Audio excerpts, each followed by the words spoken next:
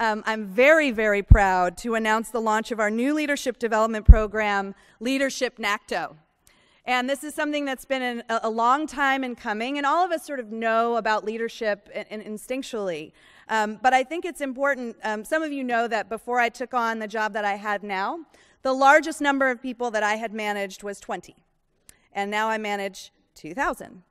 And I would not have been able to step into that role without the professional development, investment in leadership, mentoring, sponsoring, coaching, and championing that I had from many of the people in this room.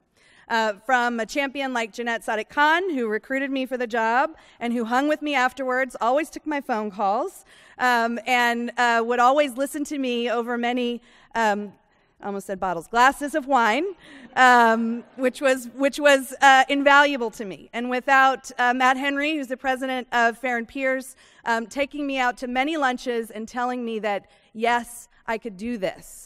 And without Scott Kubley, who is the director of the Seattle Department of Transportation, being an ally and having many long conversations with me as he was walking home from the office and I was on the bus, and we were talking about what in the world we had gotten ourselves into, and sharing our challenges and struggles with each other. And I want everybody who is ready and able and willing and ambitious enough to step into these roles to find that same network for yourselves. And that's really what Leadership NACTO is about. It's about building a cohort of peers. It's about connecting to mentors and champions and sponsors who can lift up the next generation of commissioners in our NACTO cities. So it's a 9-month fellowship program. In 2018, it is open to staff of NACTO member cities and transit agencies, and the application period officially opens today.